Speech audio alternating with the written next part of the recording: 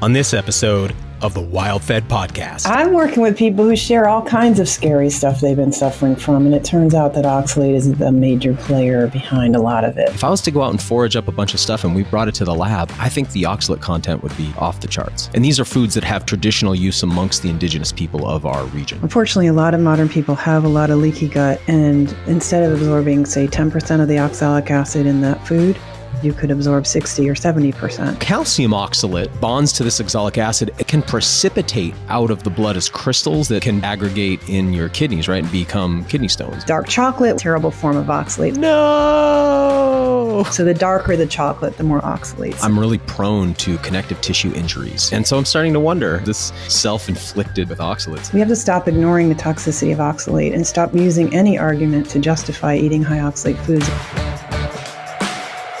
Episode 142 of the WildFed podcast, Are Oxalates Destroying Your Health with Sally Norton, is brought to you by Surthrival. You've got to try the new naturally flavored colostrum from Surthrival. Chocolate with real cacao, vanilla with real vanilla extract, strawberry with real strawberry juice. I've been using colostrum daily and promoting it as a powerful nutritional supplement for over 15 years. In fact, I just had a quarter cup in my blended drink this morning and again this afternoon. With its ability to fortify your immune system, nourish and rebuild your gut lining, repair injuries, aid in muscle growth and recovery, and so much more, I think it's one of the most sophisticated food-based supplements we can include in our diet. Surthrival's already known as the #1 source for premium colostrum, and now they've just released 3 new formulas: chocolate, vanilla, and strawberry. They're lightly sweetened with monk fruit and combined with MCT oil to make them more soluble in water and in blended drinks, all while having the same potency as Surthrival's original colostrum. They're so good, I keep eating them by the spoonful right out of the tub. Eaten like that, they're like a powdered ice cream, but of course they make excellent blended drinks too.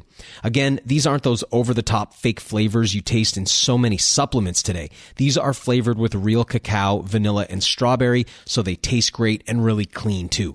Go to surthrival.com to see the entire lineup of health-promoting supplements and superfoods and use the coupon code WildFed for 5% off your order. Surthrival.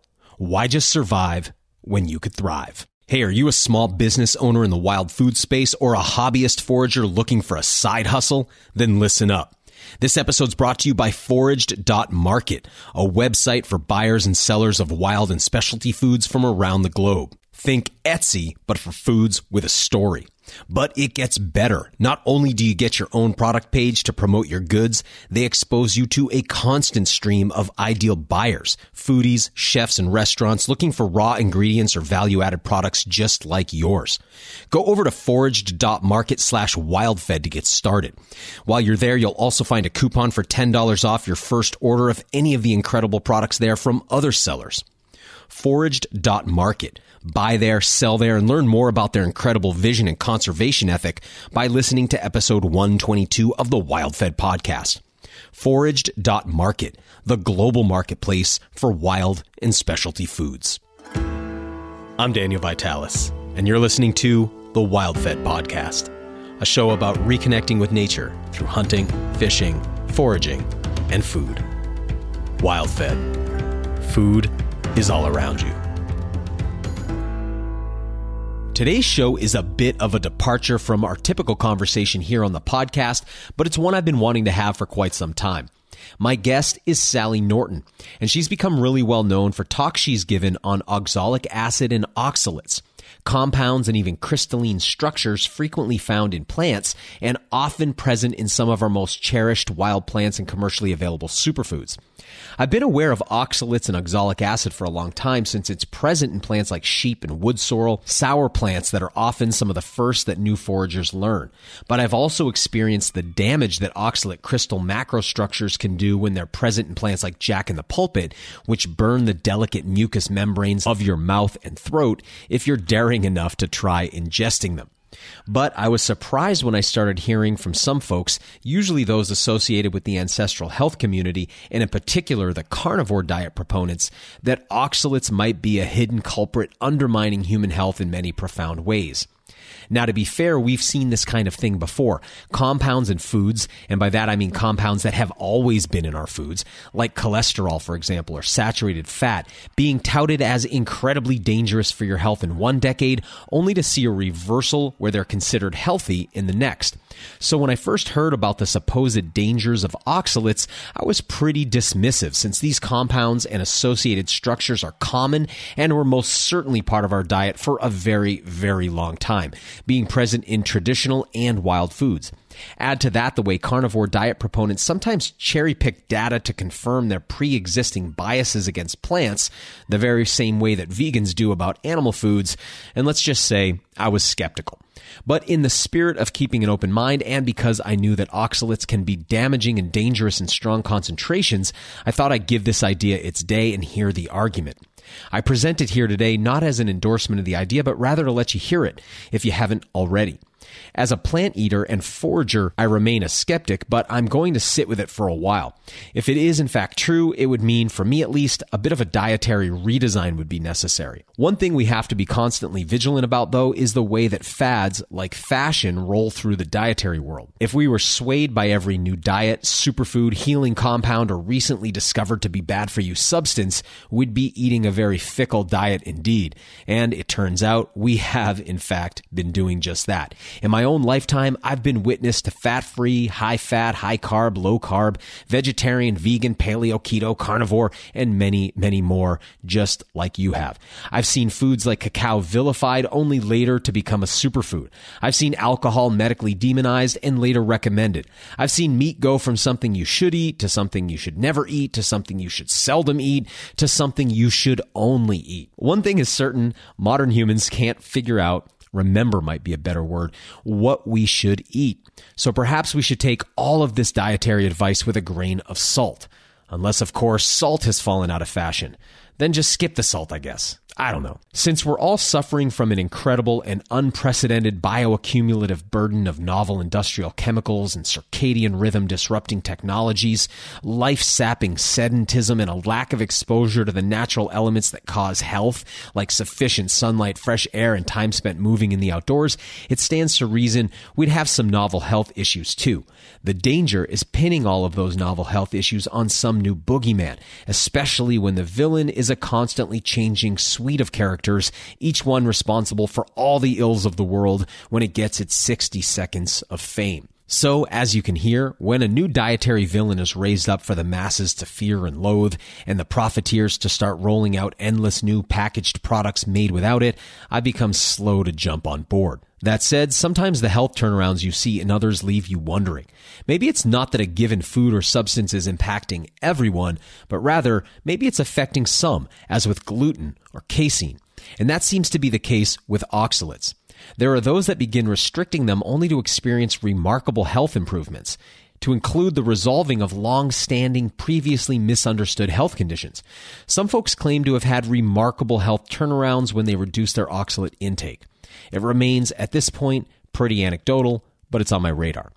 And again, I share this interview with you to add something to the conversation, not as an endorsement of the theory, but as something worth looking at. Who knows, maybe in a decade it'll be common household knowledge, with oxalate content being, as Sally hopes, labeled on packaged foods. Or maybe like saturated fats, something we've always eaten, but by the 80s we were blaming for heart disease and heart attacks, only to reverse course a few decades later, we'll decide that no, oxalates are not the culprit we thought they were. Whatever the case, oxalates are real and they probably deserve our attention. Whether we should be cutting them out of our diet to the extent that we can is up to you. Whatever the case, it's a fun interview and I learned a lot. It certainly has me reassessing the chia seeds, cacao nibs, and nut butter in my smoothie each day. That said, I drank one this morning, so the verdict, I'm afraid, is still out on this one. Sally Norton, welcome to the show. Hey, thank you. What a fun idea. I've been trying to get you on. This has been kind of a long time in the making. I've been trying to get you on here for a while. I get a lot of questions about your work. So maybe we could start off. You could just tell us a little bit about who you are, your background, and in particular, your area of focus, which is just this like fascinating niche that I don't hear too much about from other folks. Fascinating niche. Well, I couldn't agree more that it is fascinating to be thinking about oxalate and how it is secretly messing with our health and how we in modern times are way over consuming it and are out to lunch and really not paying attention to this. And it can trap some of us into a horrible pit of unexplained suffering. And that's where I ended up. But it started a long time ago for me, where I was already, as a 12-year-old, starting to get arthritic problems. I would wake up with back pain. I was starting to have cognitive focus trouble, especially in high school, struggled with studying. And it's not because I didn't want to study. I am a bit of a library geek. And I decided in 7th grade that I wanted to get into what I now would call health promotion. Back then, I was thinking, well, if food is such a big influence on disease, like heart disease and cancer, wouldn't we all want to know how to select foods so that we're productive and happy and we don't go to the hospital with heart pain and cancer, for we don't need chemo? Like a life without chemo, what a great idea. So that I decided when I was 12 that I would study nutrition. And by the time I was in 10th grade, I knew Cornell down the street was the place to go for me. And so it wasn't that I didn't want to study. I just really had trouble focusing. And in retrospect, I can see that oxalates were affecting my life as a young child and have my entire life. And I didn't get a full picture of that until a fairly simple but consistent, serious change in my diet brought back to life parts of my body that hadn't worked in 30 years or more. Can I jump in there for a second? So at that time, and I picture back to my childhood. I got into nutrition about age 16. I'm 43 right now. So when I was first getting into it, it'd be hard for like a young person today to imagine the food desert of, that era. And in particular, like this idea, I think people have been very spoiled by the existence of like Whole Foods, for instance, where it's just you walk into this oasis of products where, you could spend all day there and not see them all. I remember health food stores that were like the size of a closet. And I always joke, what smelled they sold funny. Smelled really distinctive, right? And it was like textured soy protein. It was date chunks rolled in oat flour, maybe some barley or something. It was like very minimal options. At that time, when you started to make changes, I can't imagine you were aware of the issue with oxalates. So did you sort of stumble into a diet that started to help you? Or were you thinking about this issue at that time? Because also while the principles that create health, I think you and I probably both agree, are ancestral and therefore don't necessarily need to be, written down in current literature for us to uncover them. It was challenging back then. There was a lot less access to information. There was a lot of information. So how did that all kind of play out for you? Okay, you're mentioning lots of back thens, and I think, is it the back then when you were 16 or the back then before we had the written word? Oh yeah, no, yeah, not before the written word. So not 6,000 years back. No, 20 years ago, 30 years ago, the idea of good eating in the U.S. just had a very different connotation. And I think one of the things I've seen in your work is that a lot of these changes that appear positive to the average consumer might not be. So that's something we can talk about later. But were you aware that oxalates were an underlying issue for you at the time, or did you kind of stumble into that following what was at the time kind of, healthy eating principles? No, I had a mind-blowing revelation when I was 49, about to turn 50, that just blew the gray matter to shreds in my head.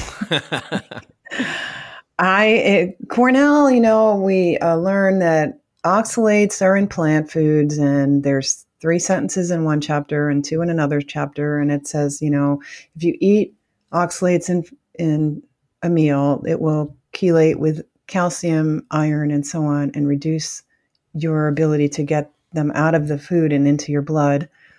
And so, it's just like tea and tannins and other things that grab minerals. Oxalate's another one of those. And by the way, it causes kidney stones. And, people with severe repeated kidney stones should be on a low oxalate diet. End of story. That's all I knew about oxalates.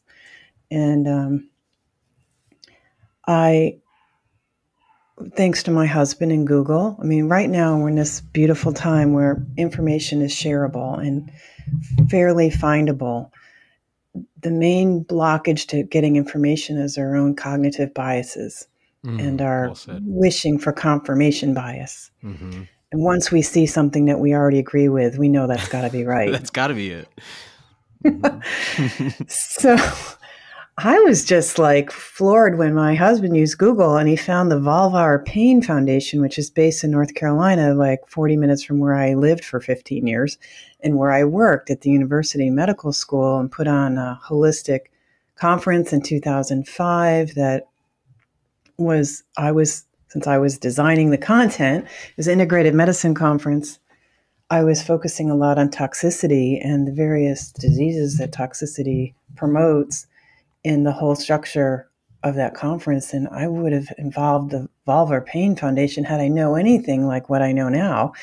And what they're saying, that pelvic pain, including vulvodynia, which is a brutal pain situation of the female crotch, but also affects men, can be addressed with a low oxalate diet. Oh, interesting.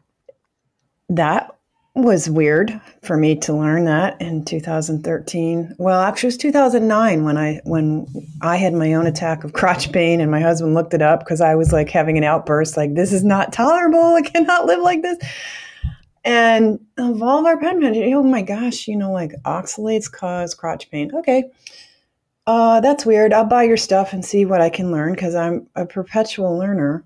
You have to be if you're trying to figure out human health, because human beings right now are stuck in a world where most people are suffering from something, and often doing it in silence. Like, you don't talk about crotch pain in public. You don't talk about... I'm impressed you're doing it right now. It's really not... Yeah, like, this is in desperation mode. Like, I need people to be honest about what's really going on. And a lot of us have incontinence and diarrhea and constipation and all kinds of things that are not polite conversation. And I'm from a polite conversation kind of world and era. Like, you wear an Izod shirt and you look good on the surface, and you talk about the weather. You certainly don't talk about your aches and pains, especially if they involve genitalia. So here we go. I'm working with people who share all kinds of scary stuff they've been suffering from, and it turns out that oxalate is the major player behind a lot of it. And all of this is news to me, and I was so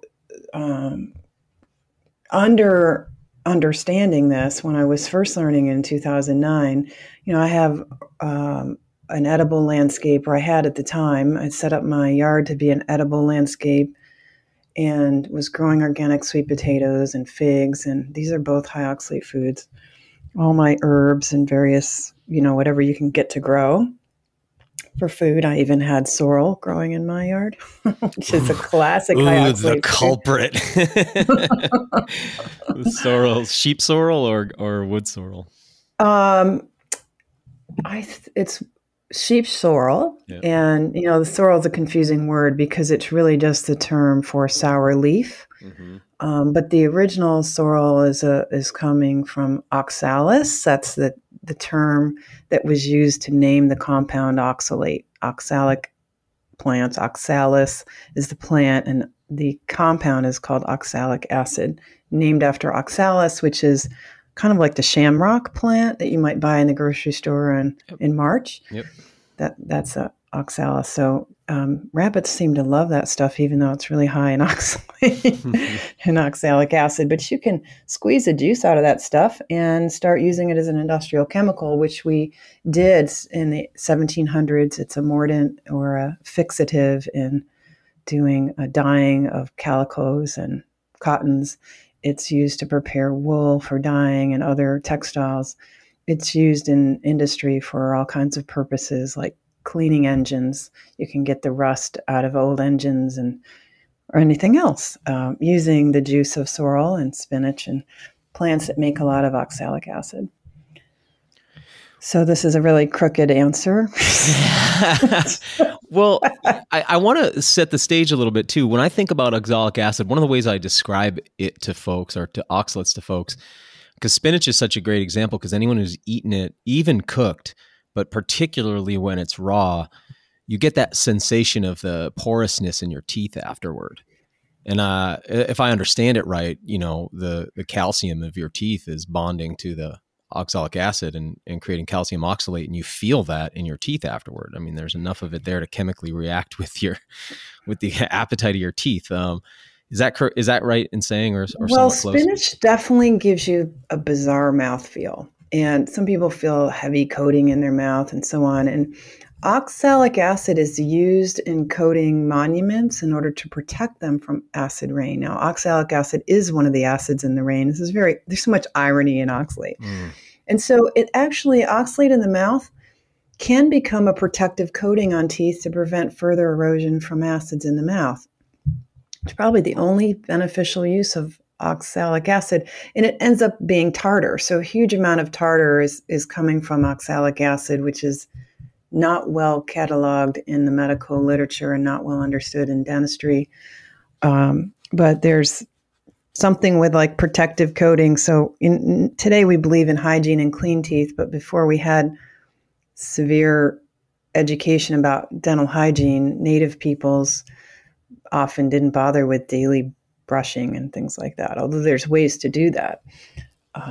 Without and as you know, shockingly to the average person today, they had better teeth than us in many cases.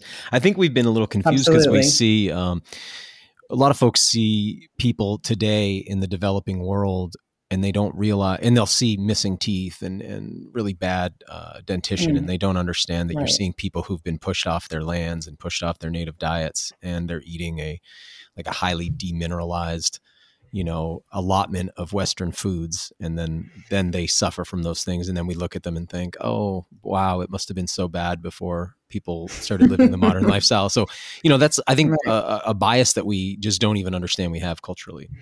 Well, in the whole sedentary style of you live in this boundary, you have this city boundary or this property boundary, and you have to live in this one place year round.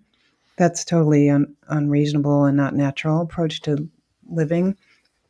And certainly in very impoverished areas like Africa, people are forced to live on cassava root and other very toxic plants as a staple and get less and less variety.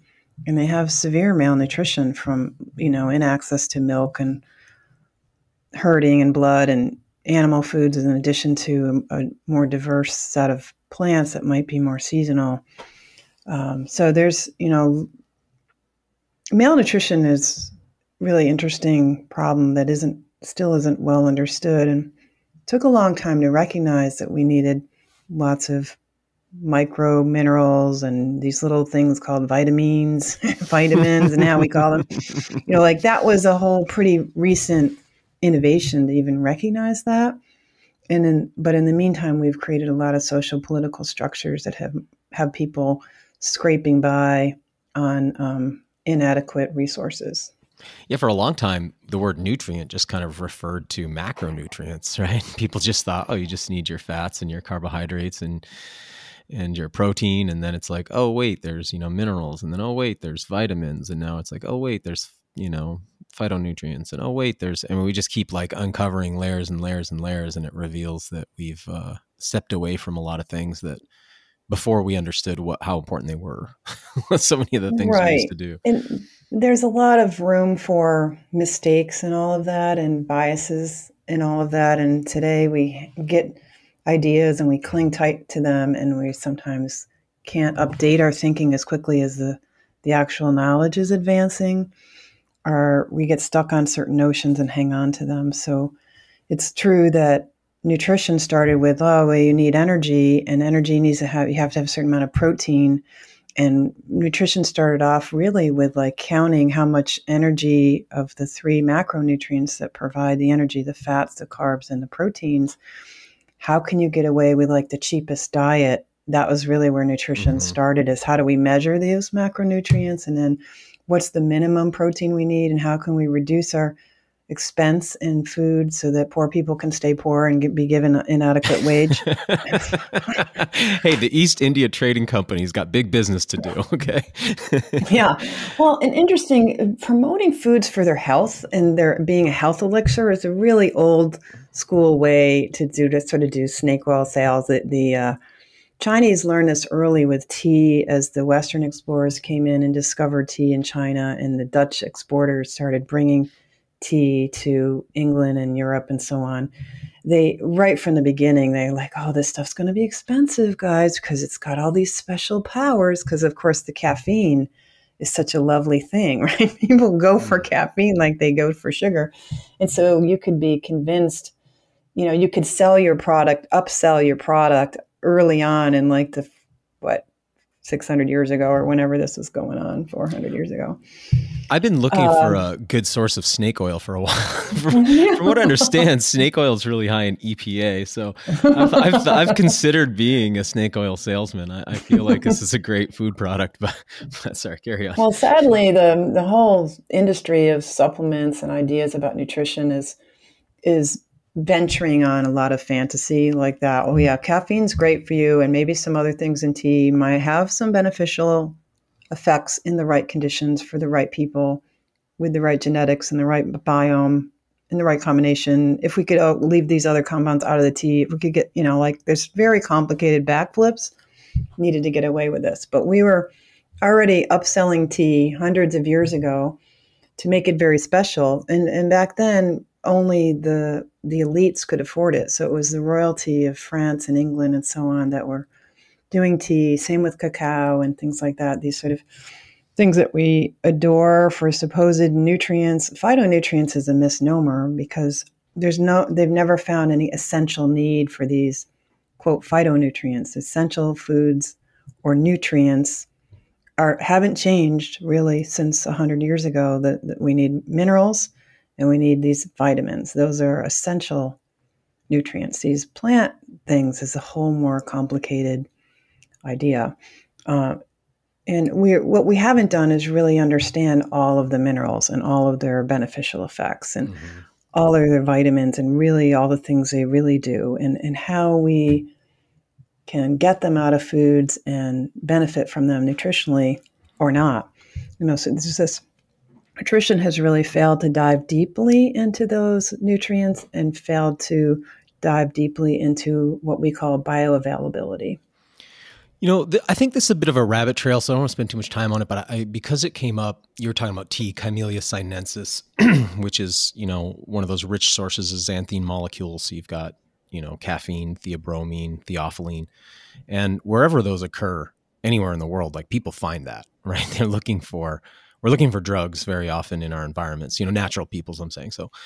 So around the world, whether it's, cacao or it's coffee in, the Middle East, or it's tea in China, or it's yerba mate and guayusa in South America, it's yopan here in the United States, like people find those and they ritualize them and they utilize them. And alcohol, the similar thing. One of the things I've always found interesting in nutrition, because you and I were just talking about energy from calories, and we say there's lipids, protein, and carbohydrate, and we always leave alcohol out, which is, as I understand it, 7 calories per gram. So more energy in alcohol than there is. I mean, it's a dirty fuel, but there's more energy in it than carbohydrate and protein contain at 4, calories a gram. So a little less than fats at 9 calories a gram. So I always think it's weird because of the amount of alcohol that's consumed by modern people, yet we don't talk about it as an energy source. It's very odd. Like we just sort of brush over it. Or like what you're mentioning there, we talk about caffeine, but we don't often talk about any of the secondary metabolites that are in the plants that we get the caffeine from. And I always just find that really fascinating because it's almost like everybody's wants to overlook certain things because we don't want to talk about we don't want to have like an honest conversation about how we use these drugs. Nutritionally, so it's just easier for everyone to sweep it under the rug. But what's crazy is you step outside your house and nearly every store you drive by sells some of these things. So it's like, how are we using them en masse and yet not discussing them at the nutritional level? It's just fascinating. Right. Well, and anything that's a drug has potential addictive powers, and anything you can addict the public to will make you money, and what's in the stores is all about profit. So you can see how we can easily get manipulated by marketing and culture and start overusing what used to be ritualized food. So in China, when the Westerners were discovering China and discovering Chinese tea, at that era, the Chinese used tea strictly for the entertainment ceremony. So it was strictly for having guests over and doing a whole tea ceremony to demonstrate that you had refinements in your that you were culturally appropriate. You knew how to be a good host. You could entertain them with the tea ceremony. And the whole thing was about the ritual of, I'm honoring you, my guest, with my sophistication. And look at my teapot, because wow, I have a teapot. I mean, Benjamin Franklin complained when his wife, or when they wasted money on one teacup. Who needed a teacup when you had this little soup bowl, or you had your soup bowl or your stew bowl? You could do your tea out of your bowl. I mean, he talked about drinking bowls of tea because a China teacup is a huge extravagance. Right? Yeah. So these things are highly ritualized. I had Which some means interesting. they're special. They're not day-to-day sustenance foods. And alcohol, you could argue the same thing, that, in the Bible and so on, loaves, fishes, and water to wine, these are symbols of alchemy. We'll get back to the show in a moment, but first, right now I'm wearing my new WildFed hoodie. We really took our time choosing these hoodie blanks before we had them printed. They've got a charcoal body and an olive green hood and sleeves, and they've got our Food Is All Around You logo on the front with a really cool foraging basket, fishing rod, and suppressed rifle on the back with the text Hunt, Forage, Fish. These are super soft and comfortable, look great, and work well in the field or in town. I really love the thickness too. They're fairly light and perfect for the spring days and summer nights ahead. Right now, they're 10% off with the coupon code HFF10 at wild-fed.com. Show your love for WildFed and the wild food lifestyle. Head over to wild-fed.com and use the coupon code HFF10, that's shorthand for Hunt, Forage, Fish 10, for 10% off your new favorite hoodie. Now, back to the show. I've spent a lot of time trying to understand the origins of agriculture, impacted by, I think it was Jared Diamond who wrote the article saying sort of like, hey, this is like the worst mistake humans ever made. Why did we do it? It's so much more work, so many more negative health impacts. It leads to stratification of society and hierarchical governance and all these things. So why would we leave this like leisurely egalitarian life with better health for, the opposite? And I've come to like two conclusions that make sense for me. One is if you're trying to build citadels, like let's say like Göbekli Tepe, and you need to feed the 500 slaves that you have working around the clock. Like maybe that's one reason you grow wheat, you make bread, you feed it to the people you have laboring. That's one idea. But the one I find even more compelling is like continuous access to alcohol. Because as I understand it, for most people pre-agriculturally, it's not like they didn't understand alcohol. They did. They would have they would make it and ritually consume it, but then it would be gone because whatever plant they were fermenting, whatever sugar source they were fermenting was pretty transient, being seasonal. And so like if you had access to grain all year, then you had access to beer all year. And that it could be just as simple as we just wanted to have beer or we just wanted to have wine consistently day to day, rather than like you were saying a moment ago, like it being something that was ritual and therefore not sort of maybe daily. Well, and also, how could you have one on a day-to-day basis if you're a mobile culture? Mm-hmm. You need wine cellars. You need to build these big vats that hold liquid. You need to walk in a straight line. You need to walk in a straight line. There's that too. And be able to shoot an arrow and get the right target, right? Like you can't be bombed all the time and hunt, and you can't be carting. You can think of like the beer keg, like think about the ancient beer keg, some kind of pottery, some kind of tortoise shells or whatever. You can't really drag around, slopping around liquid all the time. Right, this isn't going to work. So that's an argument for holding still so you can accumulate. And somehow, something was inspiring that. But, the whole agriculture thing, as far as I know, I'm not, you know more about food and the history of food than I do, because of course you don't get to learn these kinds of things if you go to nutrition school and public health school. Strangely. You don't get to learn about actual food production, cultural decisions about food. But I am aware that the adoption of sedentary agricultural-based economies and cultures was a very ragged affair, that people would experiment with it and then it wouldn't work out so well. And so it was coming and going and coming and going on and off in different parts of the world, and wasn't like, oh, let's all just hang around and eat corn on the cob. And let's eat teosynthete. Well, I have this question for you. So I'm as I peruse your work, I get the impression you're very enmeshed into, and correct me if I'm wrong here, but it appears like you're connected at a pretty deep level to the paleo, keto, carnivore side of the nutrition world. And I'm curious, like how you eat, or maybe not even how you eat, but like what kind of diets you promote. Cause I want to understand this idea of oxalates a little bit better. And I want to know kind of what's informing, what dietary practices are informed by your knowledge on oxalates, or vice versa, how all this has come together for you, and like what side of the nutrition world you're really coming from. Well, like you, I have a deep history in vegetarian and veganism. Oops. And adopted vegetarianism as a young person, and did that for 8 years. And then when John Robbins' book came out, I adopted veganism because, of course, all milk is pus and all egg yolks are going to kill you and are evil. If we could have seen how he was going to age. Oh my gosh. You look at him, you're like, dude, you need some oils in your life. But anyway, sorry. Back to the ice cream, man. Like, jump into Dad's ice cream pool and put some cream in there. He really, I took advice from Frances Moore Lappé, who now admits that her whole thing was really political in nature. And she felt that if people got picky about their food and chose to eat this way, that they would feel politically empowered. Wow.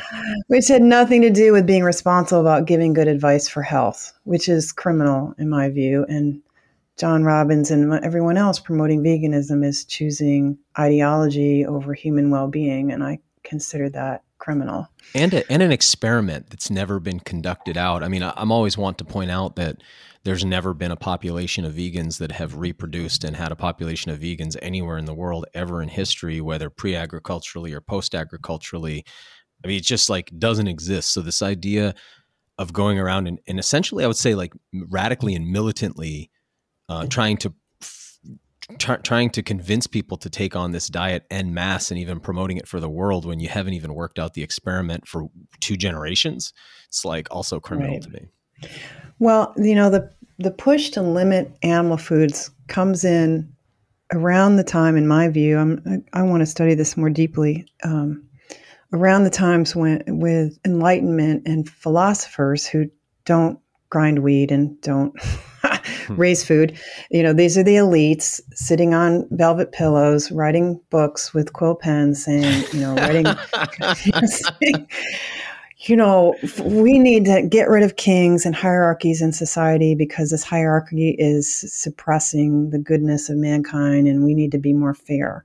And when you take that argument all the way to the end, somehow it got warped into, so owning and husbanding animals is also bad because it's hierarchical. Uh-huh. And so there started to be more openness to not eating animals because it is a moral basis for living. Not eating animals seemed to follow logically from this kind of velvet elite tower kind of thinking.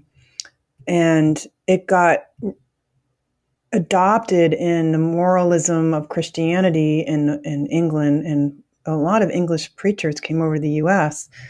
in an era when most people were alcoholics and men were wife abusers and people were impoverished by an use of resources toward alcohol. You can see your argument, like alcohol could warp whole society and make us be agricultural instead of our, mobile hunter-gatherers. same with our society was collapsing under the weight of alcoholism. And so this Christianity, this Bible thumping, like you should get closer to God, you shouldn't go to hell. If you go to hell, if you sleep with other women, if you're violent with your wife, this is not good. You don't go to hell. So you need to stop eating meat and eat this bran. Because it was also the idea of suppressing human sex drive. I mean, you look at, I'm sure, yes, are you familiar with Kellogg exactly right. and what he was trying to do? I mean, this stuff's crazy, right? Exactly. That's like, don't sleep with children, and don't even only sleep with your wife when you're trying to have babies, but let alone like don't sleep around. Like don't masturbate. So this is where the Seventh-day Adventists really went off the deep end with it. And like, if you touch your genitals, you will go to hell. And we mustn't let children discover their genitals. We must have them, have certain ways of sleeping over with children, certain ways of raising children, so they don't learn to touch their genitals and don't learn masterbation. And that's the origin of our modern form of circumcision, was the idea that this would stop. That you if you mutilated the penises of boys at birth, they wouldn't. Because like I think a lot of people assume it comes from the ritualized circumcision of like the Hebraic traditions, but it's not. It comes from Kellogg and these guys promoting the idea of stopping masturbation. It's pretty wild. Oh, interesting. I want to read some more about that too. It's really quite sad because Kellogg's goal was to be elite and be amongst the elite. He had to adopt his children because he refused to have sex with his own wife. He wouldn't have sex with his wife, if I understand it. Right. Exactly. I mean, I'm like, so how do you have a good marriage like that? Right, because it's all about bonding. Like sexuality is about reinforcing the relationship and staying bonded and maintaining that, strength and that fiber for a whole family unit. But his style, I don't think his kids especially liked him either. I don't think he was a great family man, even though they adopted many children. And he was really focused on setting up an elite place where the elites came, and like President Grant and all these fancy people came, and he, started feeding people these processed peanuts and processed grains, and they invented the cornflake. And basically the heart of processed food comes out of this fear of masturbation. And the idea that meat would increase your, like, I think they were calling it like your animal desires and your primal carnal desires. Yeah, carnal desires. Same with the graham cracker. Graham was a competing force in this. So the graham cracker was. He was much earlier. He was more like in the 1850s. Okay.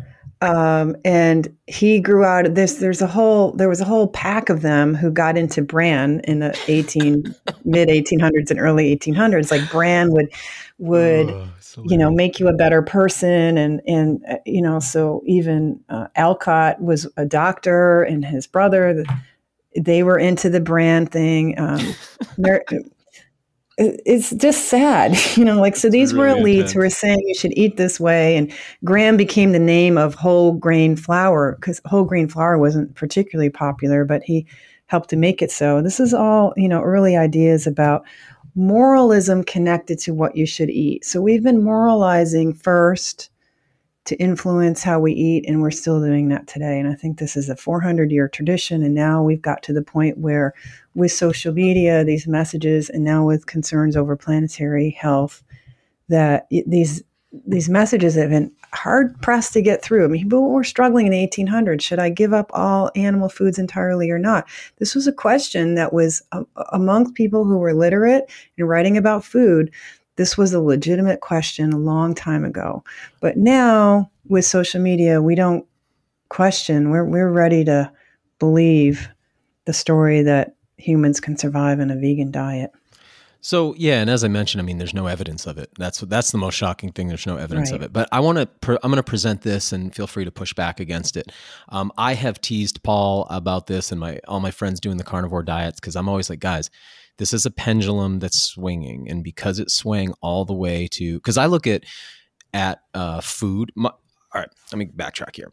I like to say to people, what's food? Most people are like, well, I don't know. It's bananas and stuff. It's like, no. What is food? And it's like, food is the body parts of organisms.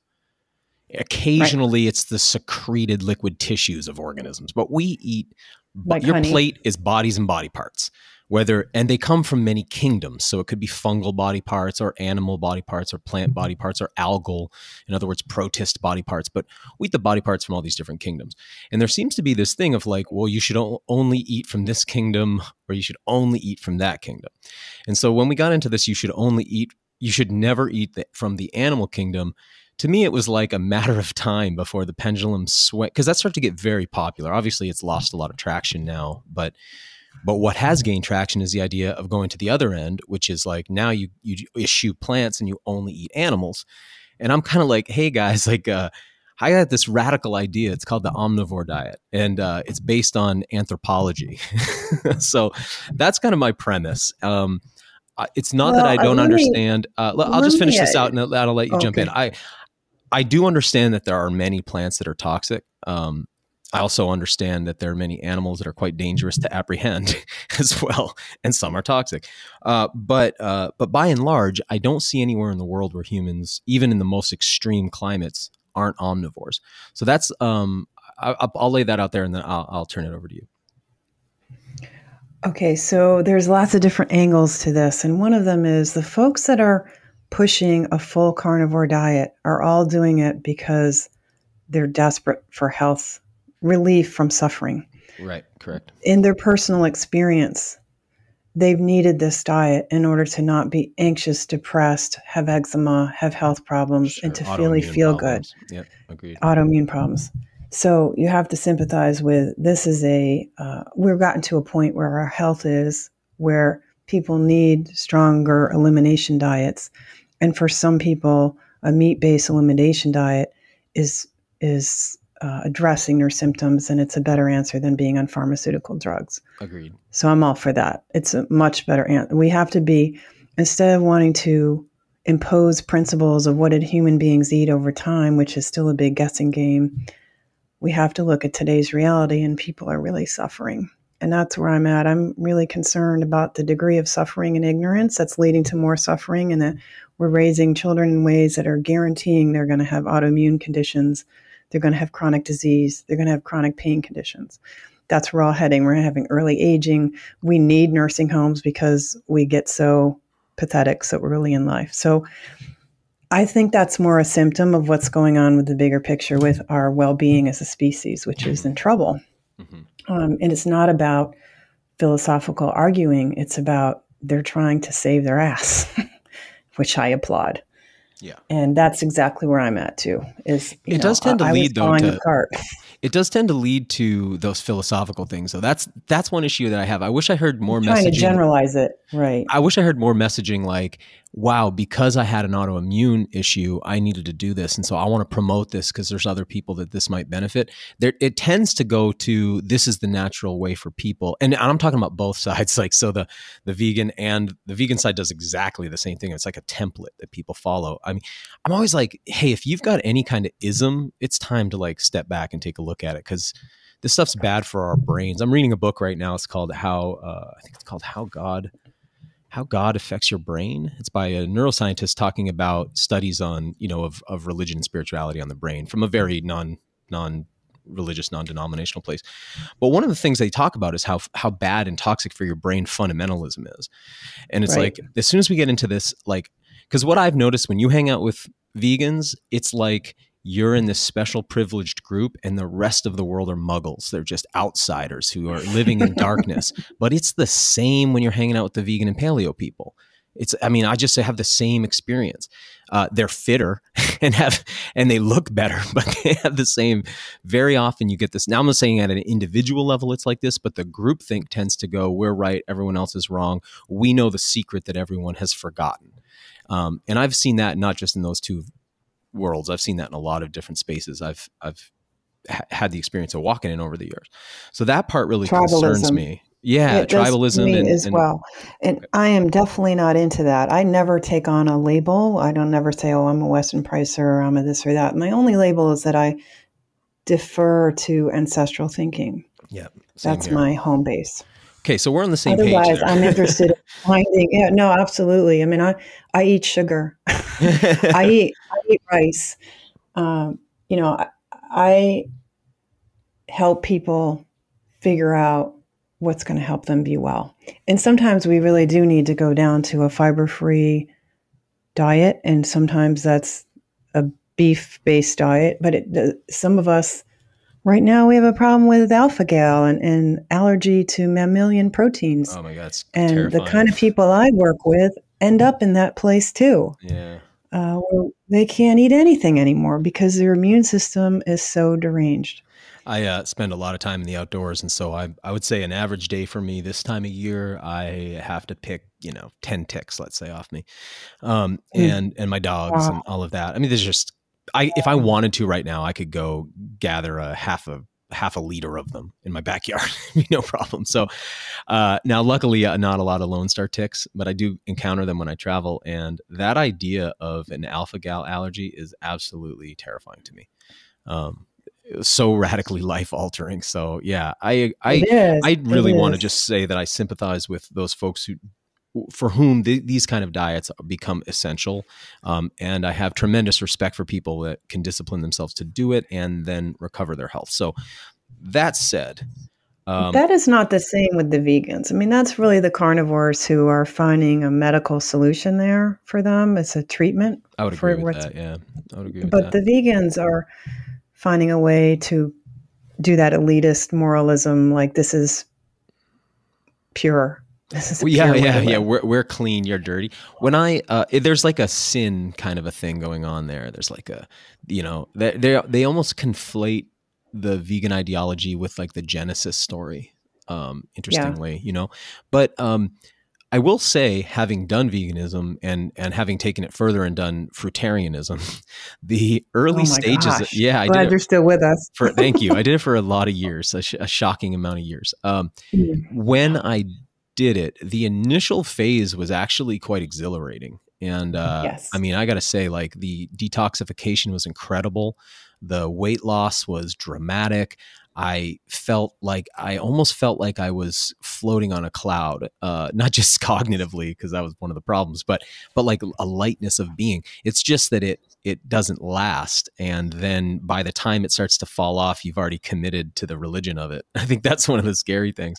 So, but I would agree, the carnivore side is dealing with a little, and the other thing is when you look at folks on the side of the more paleo carnivore side, like I've been looking at a lot of your media this week, and I have to say you have your physique, your health, your skin, your hair, you look very healthy. So it makes the things you're talking about compelling, because so many of the vegans, you brought up John Robbins before, and I hate to be so critical of an individual like this, but man, I mean, he just doesn't. Well, when you set yourself up as a leader for whole movement, you set yourself up for a little bit of critiquing. Little critique. Well, he just looks like somebody who's starving from a lack of animal nutrients, and it just, at least, I haven't seen him in 15 years, but when I would see those images, it'd be like, whoa, wait a second. And I think if we lined up long-term vegans versus long-term folks on the ancestral diet side, it's pretty obvious that there's thriving? A failure to thrive on one side of that, and somebody could argue, well, all the people on that other side are weightlifting and they're doing, it's like, cause they can do that. They have the surplus of energy, the ability to build muscle. Lack of protein in your diet, it's going to be impossible to build muscle mass. You need protein. And so sarcopenia is like cool now, but it's not good for your health. Okay, so I want to. So that fruitarian and veganism, just to put a bow on that, you feel great on this plant-based for a little while, and it's just like going on a fast at a meditation center. You're just fasting, and there's a certain sort of rejuvenation kind of response from the body, and it's nice to shed a little extra inflammation weight, and even shed a few pounds of whatever weight. There's a certain high to that, but there's drugs for highs, and there's fasting. You can do straight up fasting and be honest about it. Veganism is pretend it's a diet when it's really more of a fast. I was into bodybuilding when I started doing it, weightlifting with folks at a gym, and I was a trainer at that gym, and I was a pretty bulky dude. I was 16, 17, so I was really anabolic at the time. My T levels are probably the highest they've ever been, and so I had a good amount of muscle mass. And I start this fruitarian diet, and I remember all the guys that I trained with being like, "What are you doing?" Like every day they'd see me like, "What are you doing, dude? Stop this!" They're seeing me just emaciate down. And I'm like, I'm like an anorexic person. Wow. I'm looking in the mirror going, this is great. And I remember them just being like mortified about what happened to my body. Cause I went down to, like, I'd say I'm right now about 180 pounds. I was 135 pounds. I mean, it's just scary for me to think about that now, you know, but okay. So all that said, that's so interesting though, that other people can see this and the person practicing this practice can't. well, what's the term they use now for when you think orthorexia? So the idea that like you can eat your way to perfect health, or like that some, you know what I mean? Like this obsession, like almost like anorexia, but it's an obsession with eating the perfect food. And I believe in that idea, except that everybody's idea of what that is different. And hence people can get into these really nasty neurological feedback loops where they just get stuck on an obsession with this is bad or this is good. I mean, I just see that a lot, and I see it taken too far. If you're malnourished, your brain doesn't work right. And so you become obsessive.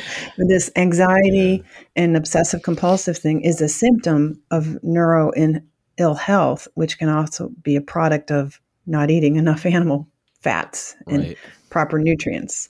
And eating too many oxalates and plant anti-nutrients can cause a huge amount of neuro damage, neuroinflammation, central nervous system damage, and promotes anxiety. I mean, there's a huge amount of my followers and clients, they get off the high oxalate foods and all of a sudden a lifetime of anxiety lifts. A certain calm comes into their life that they have never experienced.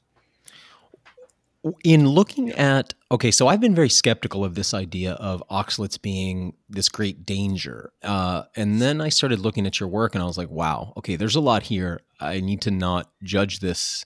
I need to like take some time to absorb what you're saying. I'm not, which okay. would be a rare attitude to have. Like, well, good one for a podcaster to have.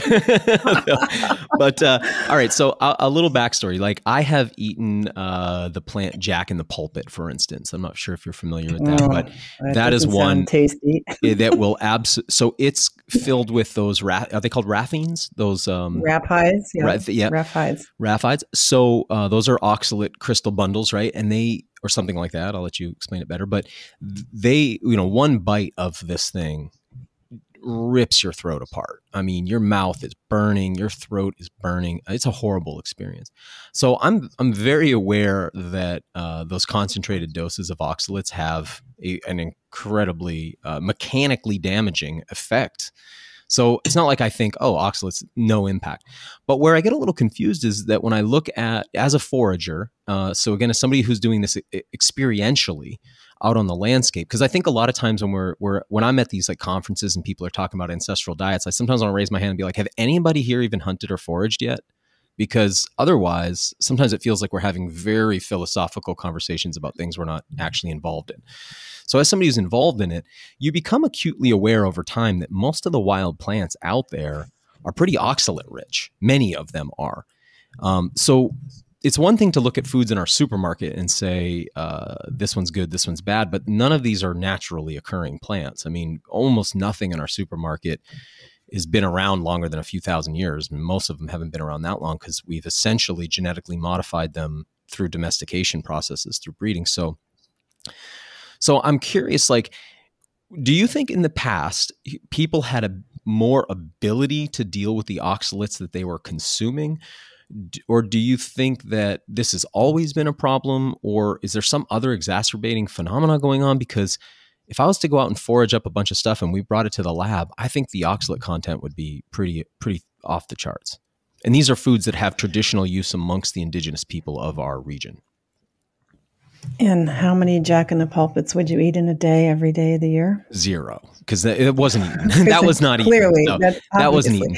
But obviously, it's a great example. Like most wild plants are pretty toxic to the point where we can't eat that. Many, and we try to remember that. Some aren't, right? Like in a lot of them, fruit and their fruits that they produce are quite edible. Or I was just with the Lakota and the Dakota Sioux out on the Standing Rock Reservation harvesting prairie turnips. You can eat this thing raw right out of the ground, big round tuber like a potato. Doesn't require any detoxifying. They typically do cook it, but that's it. So this is a food that people have been eating for a very long time. It's a traditional food. They can store it and eat it throughout the entire year, and they do. So it's like, it's not like, I don't think it's fair to say like, oh, all plants are toxic or most plants are toxic. It's like plants play a pretty critical role in a lot of traditional diets around the world, even amongst the Inuit, where when they have access, they eat quite a lot of plants. So do you understand? My question is like, did people have an increased ability to process oxalates, or did they have, because as you mentioned, many plants are toxic, but then indigenous peoples have developed techniques for like remedial techniques in processing to reduce the toxic burden or detoxify the plant entirely. So did people know how to do that with oxalates? Because it seems like that's difficult. How long have we been suffering from diseases that may be caused or exacerbated by oxalates? There's really this gigantic question, set of giant pile of questions, and each has multiple facets. There's so many different directions to enter this in. And in the modern world, your vulnerability to oxalate is about any world, level of exposure, frequency of exposure, and the amount that gets into your bloodstream. So the amount that's getting into your bloodstream depends on how leaky your gut and how inflamed your gut is. Unfortunately, a lot of modern people have a lot of leaky gut for lots of reasons. And instead of absorbing, say, 10% of the oxalic acid in that food, you could absorb 60 or 70%, which makes even a fairly low oxalate food very toxic in terms of oxalate. And the effects it has on the body are missed by us. We won't notice 4 hours later when the amount that's in your bloodstream is sort of peaking. You won't notice that you're having little hiccups or suddenly forgetting things or having a restless night's sleep or peeing a lot or having a little bit of burning pee or something. You start to normalize that if that's going on. But for the most part, the body is doing everything it possibly can to keep you upright and functional so that you're safe out there in the wilds. Right. So it prioritizes keeping the electrolytes right in your blood as much as it can, and is busy doing things in the background you don't know about, busy packing things away and working hard on your behalf. And ultimately there's a cost in the long run.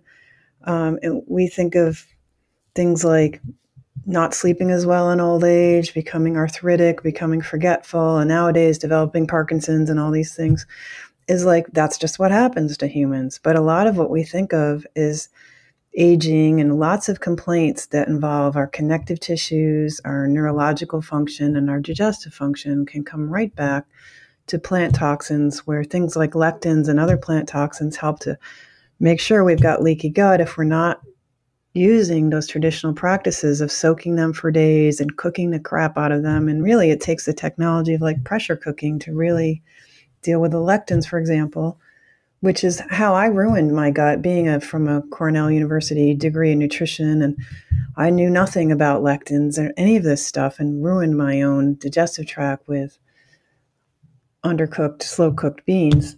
But I was already clearly having oxalate problems earlier in life, and that just, I think, caused some L-perma damage to the digestive tract. And so someone like that, who's done that, is never going to quite be who they could have been. But if we were to go to Africa, though, like let's say, and look at a Hadza person, like I don't know, I would guess they eat a fairly high oxalate diet. I mean, I haven't looked at the numbers or anything like that, but let's just say, as an example, if we were to look at a modern day still foraging people, do you think that they have an increased ability to deal with this due to their native gut flora, let's say, or the lack of permeability in their gut tract, well, things like that? They have increased ability to deal with it because they're not eating processed oils. They're not living on processed foods. They're outside in the sunshine. They're not eating all the time. They have days when their hunting isn't going so well, and they have days where it goes really well. And so they're living a very different lifestyle than we are here in the U.S. and in countries that have convenience stores everywhere. And we're just saturated with all kinds of the wrong foods. And we're often using these high oxalate foods in the supermarket, like the spinach and the almond, everything, as the compensation for the guilt over all the junk food from the convenience store. Is push it through something green. I mean, you're raised on that. Oh, if you eat your broccoli, you can have your ice cream. Yeah, it's true. It's true. So, there's a weird mixing of culture and behavior here that's really hard to fully tease out. And you're asking questions that don't have answers. What is true is that people who come to me who recognize they have this history of high oxalate eating and their symptoms line up with this oxalate toxicity problem, and then miraculously heal from very serious health problems. And my only message is that it's possible that the food you think were making you healthy are the ones that have made you sick. You try this and all kinds of things happen. So my point is, if you don't feel good, try this, see what happens, and we can support you in the side effects of what's happened and what's going to happen in the future now that your body's trying to unburden itself from a load of oxalate accumulation. And then the other big message is we have to stop ignoring the toxicity of oxalate and stop using any argument to justify eating high oxalate foods. There is no good justification. If you saw the kind of suffering that I see, you can't justify it with a philosophy. I'm more interested in being grounded in reality. And the reality is that oxalate poisoning is well documented to be a silent disease like so many other diseases. Like you don't know you have hypertension, high blood sugar. A lot of diseases, cancer, don't get discovered till you're like a month from death. Mm-hmm. Well, all of a sudden she had a tumor and she died a month later. Like we know this. And that's certainly true with oxalate toxicity. You see it in the medical literature where someone who's very sick with oxalates isn't diagnosed with this problem until near death. So not having symptoms is no guarantee that you're not being affected by oxalate and that you're not losing your vision, losing your bone density, losing your thinking, or developing arthritis, or developing old age symptoms that have been perking along underneath without any symptoms obvious to you. The mechanism, if I understand it, as I understand it, it's like these crystals that have like a very high hardness to them, and quite a like mechanically sharp, pokey bits to them. They're in plant tissues, and then essentially they make it into the bloodstream, and then again, okay. And then that's a huge myth. Okay, please. You have to have major leaky gut to have whole crystals entering your bloodstream. Does your the crystals are just the one side of this? So oxalates are called oxalates plural because it comes in the oxalic acid, which is an ion. The ion can have either one or two positive charge. It's molecular, and that comes along with crystals. So plants build crystals of particular shapes for particular reasons. The reason they build those toothpick shapes, they have many other shapes they do, but the toothpicks are specifically designed as bows and arrows. Plants invented warfare with their quiverfuls, a sort of vacuole full of like 200 of these little microscopic toothpicks that can puncture your mucous membranes 2 cells deep. And that's why you get so much pain when you eat the jack-in-the-pulpit, because you're turning on your immune system. It's like, whoa, whoa, whoa, whoa, whoa, whoa, we're being attacked. And the immune system is like, whoa, babe, and they're over here, and you get all this inflammation and pain. That's really your body responding to the damage. But for the most part, those crystals that are more than rapides, there's druses and others, so on.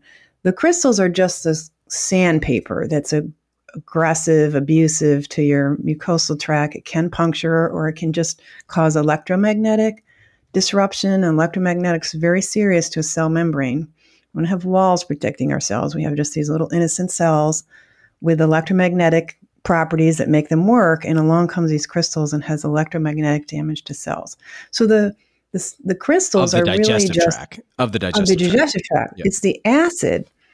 And some of the acid conjugates with, it bonds with calcium and other minerals like magnesium and iron. Any double plus charged metal, I assume, right? Well, but when it's a double ion situation, and it comes in usually as a single, the oxalic acid with a single negative charge, then it drops that hydrogen acid proton, and it becomes the perfect partner for calcium and these divalent, positively charged minerals.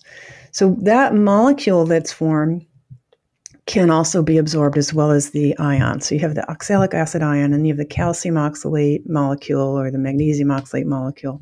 They whole cloth get absorbed by floating in the water that flows between the cells. It's called paracellular transit. So that goes in your bloodstream. That blood, everything that you get that comes, we call that absorption. When substances move from the food side of the intestinal tract into the blood side, that's absorption.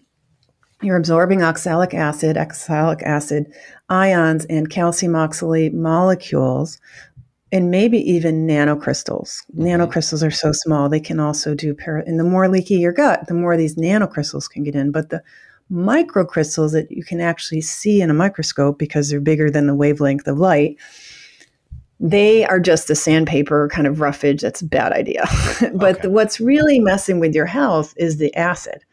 So you're absorbing the acid side in these small molecules, and they start mucking with your electrolyte balance. But right away, this oxalic acid, a known toxin, your liver sinusoids are flooded with everything you absorb, and it's requiring your liver to use a tremendous amount of glutathione to protect itself. And in the meantime, it can have this acidifying property that starts breaking down the connective tissues. And there's connective tissues that is the scaffolding for tissues themselves. Like cells are basically embedded in connective tissues that both penetrate the cell itself and surround them and create a place for the cell to kind of hang out and know its place in the world.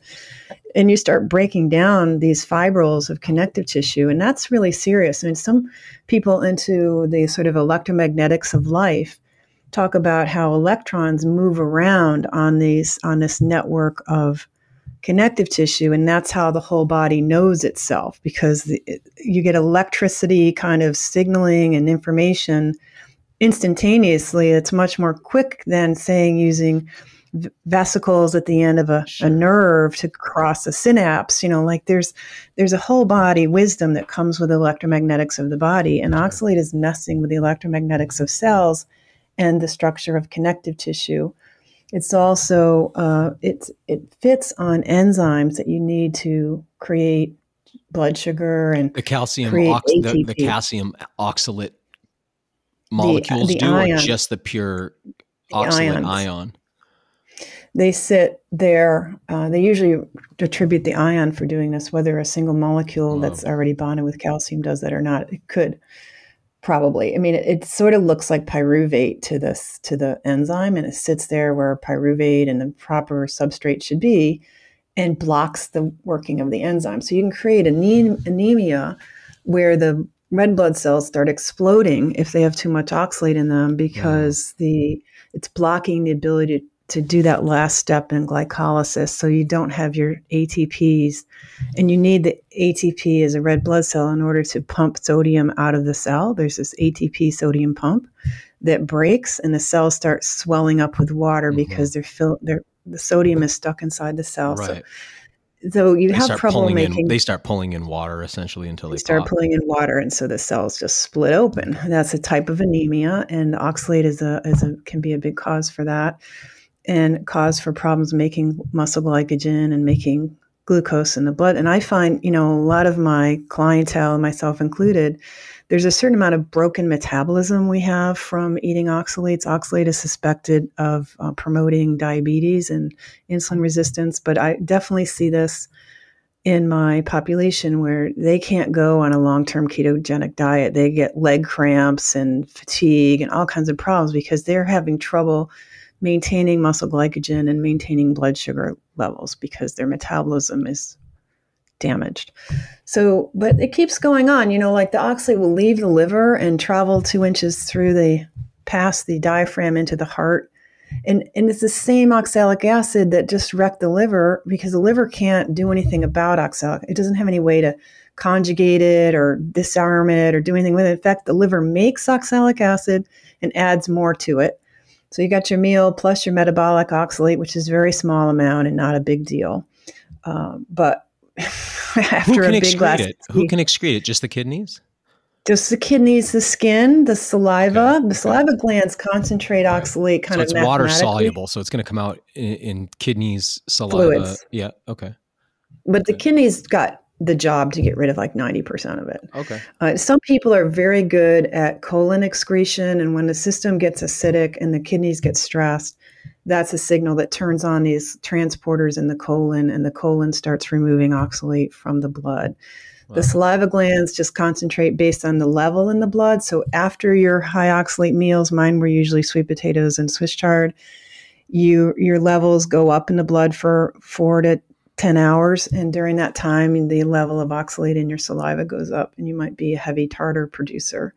The eyes seem to excrete a lot of oxalate. It could be that some of it, the eyes are kind of lacrimal ducts, or through the eyeball itself? Well, it seems like it's all the eye ducts. There's many different kinds of ducts, sebum ducts and tear ducts and this ducts. It's complicated tissue. But I still don't get this. My people, no, it's from the eyeball. Like, I don't know. They're literally like, no, they came out of the eye. So I haven't had that experience myself. And I've always taken my reports from my people with a great deal of skepticism. They've had to drag me into believing this stuff. Like, oh my gosh, you guys are people talk shedding about the crystals. detoxification that they have. Right, because when you stop eating it, the body starts shedding this. And I think one of my concerns about the eye excretion is that the eyes are the surface of the central nervous system. Right. Periscopes of the brain, kind of. Yeah. This may be the only exit route for all the junk that's collecting in your central nervous system. Oh, that's interesting. Okay. Now now calcium oxalate, when it's bonded, again, like you mentioned, calcium's a metal essentially. I mean, I know we don't think about it like that, but when it bonds to that soft, chalky metal. Yeah, soft, chalky metal, but it does have that that positive charge, and it bonds to double. Okay, yeah, double charge, like magnesium, and which also will do it, bonds to this oxalic acid. Then that can precipitate out of the blood as crystals that can be essentially start to aggregate in your kidneys, right, and become kidney stones. Or do they aggregate in other places? And is it gravitational like gout? Will they start to settle in places? They are magnetically attracted to calcium, and once you get about 6 to 8 pairs of these molecules together in one space, they suddenly, nano, like this is the seed crystal that starts.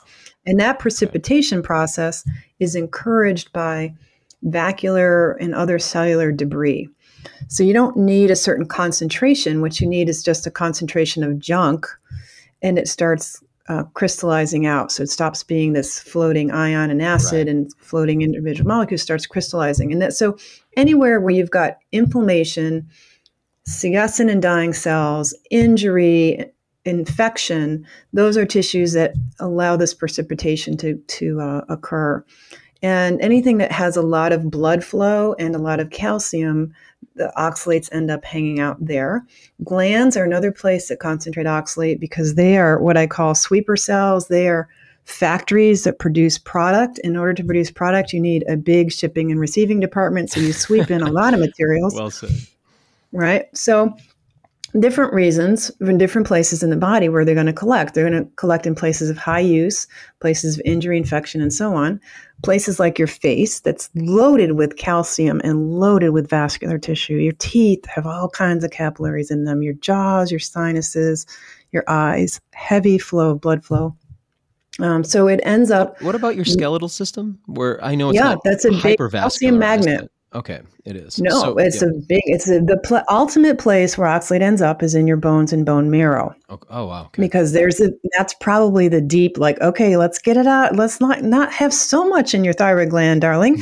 But unfortunately, 85% of us have oxalate crystals in our thyroid gland by the time we're 50 years old. Wow. That is pathology. You may feel okay, but you're starting to get a little hypothyroid. You're not feeling great. Like this has been going on for years where your body is collecting oxalate in the bones and bone marrow are really critical because you can look like you have normal bone density, but that hard as glass crystalline material that's collecting is giving you a false reading of okay bones or maybe even hyper dense bones. Often you see a mixed pattern in a bone density scan where one area is obviously osteopenic and another area looks normal or high.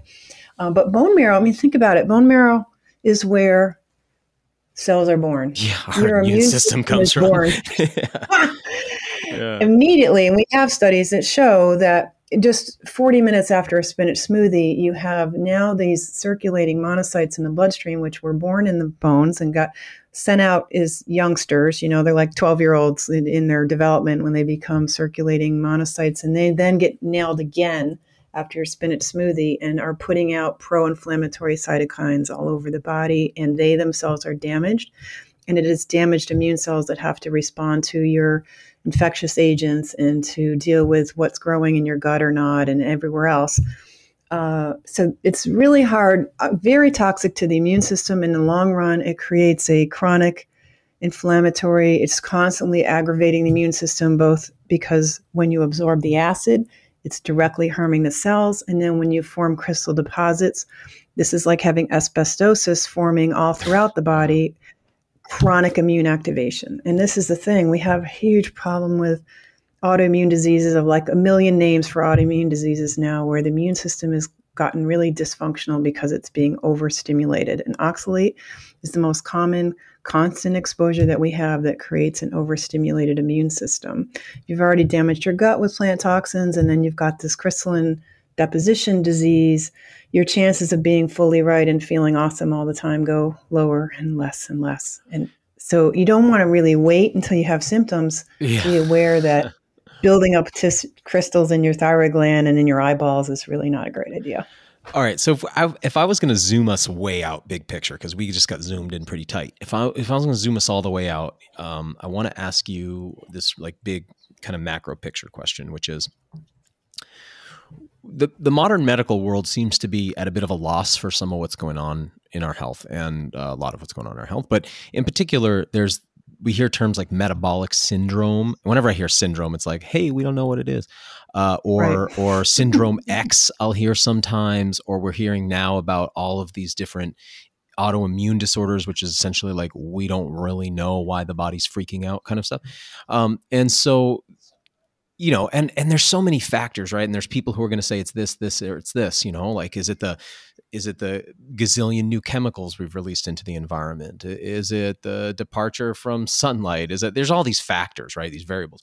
But from what I'm hearing from you, it sounds like what you're saying is that underlying most of these metabolic immune compromised kind of, even things like, I'm guessing things like fibromyalgia, which is another one of those things. It's like, hey, your connective tissue is breaking down. We don't know why or whatever. And you're hurting. Are you saying that oxalates, or your opinion is that oxalates are what's underlying a lot of these sort of not well understood phenomena that we're seeing today in people's health? Based on all the research I've done, you could easily say that. Wow. Tell me about the foods that are culprits, because... Yeah, so this in the leafy green department, there's only 4, plus all those exotic ones that people like you play with. But there's sorrel, there's chard and beet greens, which is basically the same plant. Same plant, yeah. Exactly the same. One makes a beet, one doesn't. It's called silver beet, the chard. But the red chard is really high, like beets greens are. And then there's spinach. And that's basically it. Like, okay, beet greens, chard, spinach, and sorrel. All the other greens, the lettuces, all of them. Purslane's a little on the high side. But, even dandelion greens, it's higher than lettuce and so on, but it's not nearly in the same league as those 4. Nuts are universally protected by plants with oxalate. The plants seem to need oxalic acid for the germination process later, and they also create a nice hard surface on the surface of a seed. I've seen this cross-section of the raspberry seed. There's this perfect ring of little tiny oxalate blocks helping to create a hard outer crust underneath the hull, and then the plant uses that calcium oxalate to generate the calcium, which is a cofactor for making amino acids and growing in the next raspberry plant. So nuts are really high. Almonds, cashews, peanuts, pine nuts, those are the worst ones. And almonds have many other toxins in them. I consider them the most toxic food that we accept as a superfood and healthy for us, but it's probably the most toxic. There's turmeric, and certain spices are quite high in oxalate, turmeric being the most obvious one. It's so weird because we think of it as anti-inflammatory, but it sounds like it's pretty inflammatory if this is the case. It's pretty inflammatory, yeah. Yeah, that's a whole nother topic, by the way, this idea of anti-inflammatory phytonutrients. That's a deliciously weird, ironic silliness. That's fun to talk about, but maybe takes more time than we have today. So the other foods include many of the beans, the black beans, pinto beans, the white beans we use to make Boston baked beans. Those are really high in oxalate. And then let's see, there's some fruits. Star fruit is known for killing people. It's fruit in its juice. Wow. Black raspberries are pretty bad. Clementines and tangelos can be pretty high. The nice thing about the fruits, though, is they're mostly the crystals. So it's mostly that sandpaper, electromagnetic abrasion versus the acid ions. Acid. Okay. Right. Okay. So with eating a lot of fruits, I think you get more gut irritation than you get maybe chronic buildup in the body. But once you've irritated the gut, you've got more chance of maybe some of those crystals do get lodged in the digestive tract. It's really hard to study the digestive tract of human beings. We have to do it with rats and stuff. Yeah. Well, so let's say you and I are walking in my backyard. It's actually the raspberry season just begun because I ate a couple yesterday. So first thing is, I'm going to ask you two questions. One is, I would imagine that the bulk of the seeds in a raspberry are going to go through my digestive tract unbroken and undigested. And the second, design. Okay. And they're supposed to do that. So they're designed to be indigestible. Right. So that fruity flesh is not a concern, I assume. It's the seeds itself, you're saying. Well, we don't really know. And all of these ideas end up not really proving themselves 100% true in all cases. So jumping to these principles like, as long as you remove the seeds, removing the seeds is a big help.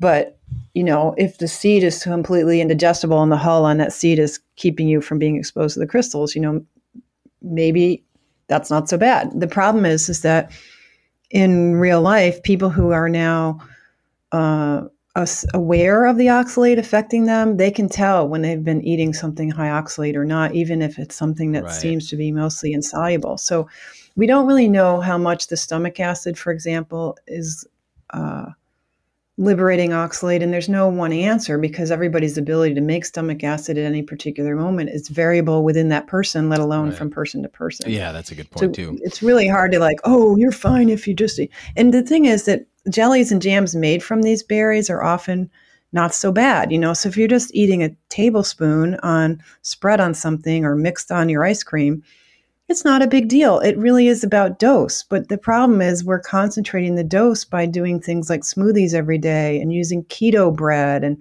with the almond flour. And just like me, I love my sweet potatoes. I made them my staple after I left the vegan world. I left being a vegan because I knew I was now reacting so badly to bread and wheat and also beans. So what was I going to eat? I couldn't eat beans and wheat anymore. They were like my backbones of my diet. So I adopted sweet potatoes as the alternative and I started eating them like you would eat bread on a day-to-day basis.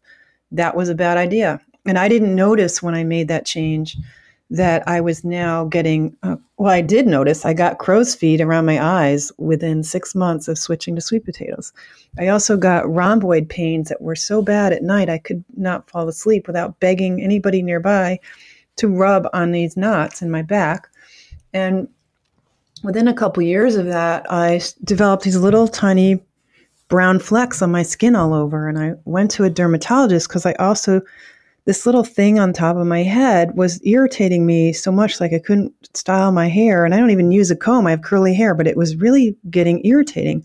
So I went to a dermatologist to cut that off, which is probably a reaction to the high oxalate sweet potatoes, et cetera, that I was now adopting. I went from a too high an oxalate diet to even higher oxalate diet, trying to fix the problems that vegan diet and the oxalates were causing. And I said, what are these little brown dots? And he laughed at me. He goes, those are age spots. Now, I'm like a 35-year-old woman. I'm not interested to hear that I'm developing age spots. Right. So that was very distressing and it felt dismissive and also felt scary that here I'm getting these crow's feet, this pain, this sleeplessness, and these spots.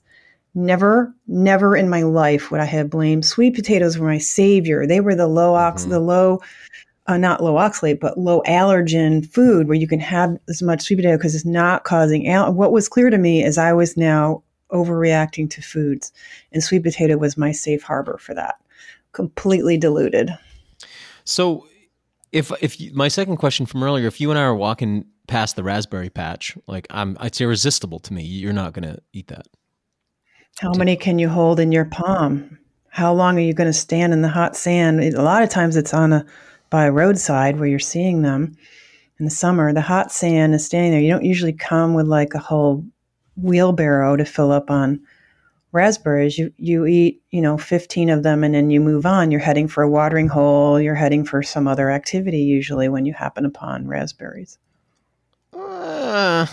I don't know about that, but I'll leave that one linger. Because you're a forager, but the rest of us, but humans are foragers, right? My experience that's the thing. Growing up, where humans are foragers, So typically, like a human being is going to create a container, and then they're going to gather quite a few of those, and they're going to gather enough for significant amount of drying and storage, pounding, turning into leathers, turning into pastes, that kind of thing, right? So traditionally, I'm saying like these foods get consumed in mass when they're abundant by a whole community usually, because it takes a lot of people to do all that. Food is always a communal thing, and today people who choose hunting gathering lifestyle usually have to do it as like this lone wolf, which is completely cultural. You can't do it. How can you do all that hunting, dressing, processing, storing, and cooking and preparation by yourself? Yeah, you have to get a TV show and get paid to do it. Yeah, you can't make it a lifestyle. You do nothing else. And you wouldn't have any friends except for when you did the barbecue moment. Unless they're foragers. As long as the beer is free, right? Chia seed is one I've heard you talk about. It's like one of my favorite foods. I'm so bummed to hear that, but could you touch on that one? I'm bummed to hear that you're eating chia seeds. Well, depending on how all this lands for me, I may not be anymore, but that's been one that I've really liked. That would be good. I would consider that the reason for us to speak today.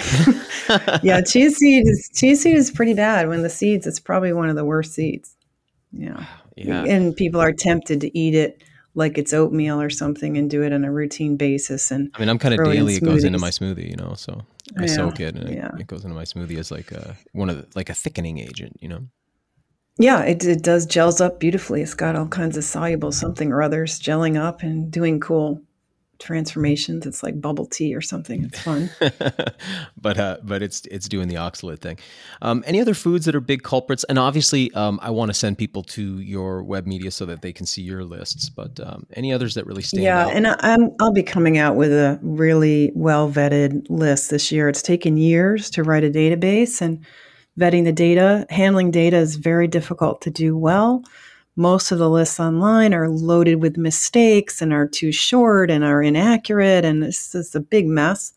So soon we'll have as good a data as we can get from the literature with several thousand items on there. And that's great. And me trying to arbitrate, because we've got 16 tests of spinach. So which number do you use if you're trying to estimate how much oxalate you're eating? I'm going to suggest here's a happy medium with a nice rounded number so you can use it to do some back of the envelope calculations and not just have your eyes roll in the back of your head like, oh my God, spinach is somewhere between this much.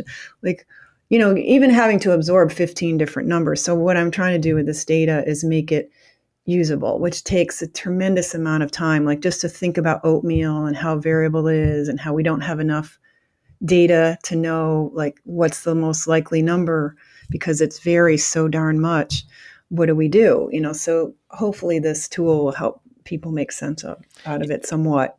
Yeah, I think I mentioned recently on another podcast that I was going to have you on and be talking to you about this. And I got an email from a listener, Maya Leah, and she was saying, so shout out to you, Maya, thanks for writing. She said, she described some of the health issues she has had from oxalates, but she was describing the frustrations in trying to find a reliable database. She's like, it's just the numbers are all over the place. And the other thing she wanted me to ask you about, which I think you just answered about, is there a reliable database today that you would send somebody to until yours is out, or is it kind of hit or miss right now as far as like what? Well, the Vulvar Foundation is the reason we know how to do a low oxalate diet, because it became clear to them, she's been doing this for over 26 years. And within like the first 5 years, she realized we don't have enough data. We need to test more foods. So she's been devoted to testing foods for 20 years. And she's been putting this data out in her newsletters like 25 40, 50 items at a time, and it's kind of scattered all over. It's a little difficult to use. And even there, you'll find mistakes. I found a mistake recently. I had taken her number that an ounce of sweet potato chips has about 47 milligrams of oxalate.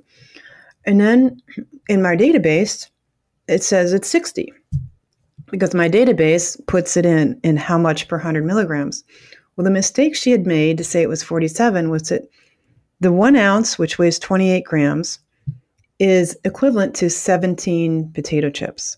So she accidentally used the 17 to calculate how many oxalates per ounce. So she calculated as if 1 ounce weighed 17 grams instead of 28 grams. So she published a wrong number for how much you get in that tiny 1 ounce portion. So that's just an example of how freaking easy it is to make a mistake with data. And the levels of mistakes are all over. Right. And that's layering on top of the fact that foods are naturally variable and they're going to vary a lot anyway. And the testing is a little uneven and it's really a big mess. But so the people who've taken her data and they've put it into a spreadsheet rather than a database. So in my database, we can catch these things and we can go back and double check and make sure we've entered the numbers correctly. But the folks who've tried to put it in a usable spreadsheet is the Trying Low Oxalate group, which has been around 18 years or so already, maybe. And that spreadsheet has a lot of data entry errors. I've found at least 20 to 30 errors in it. So, but it's better than your average. And so my lists that are coming out hopefully will be a little better than that with no promises of perfection. What about the other question she asked was about soluble versus insoluble oxalates. And I'm not really hip to that. So I'm wondering if you could explain that and answer her question. Does she need to be worried about insoluble oxalates? Right. So we skidded on that ever so lightly earlier when I was explaining that oxalates come in multiple forms. So we call them oxalates plural, in that the ion can either be a single or a double negative charge. Yep. So the things that are hooking up to that single, the potassium, sodium, lithium, that's a soluble oxalate because it easily, when you put that in the water of your saliva or the food or your stomach, it easily breaks apart into ions. But calcium, magnesium, iron, who grab both of the negative charges, that marriage is stronger, and the strongest bond is the calcium.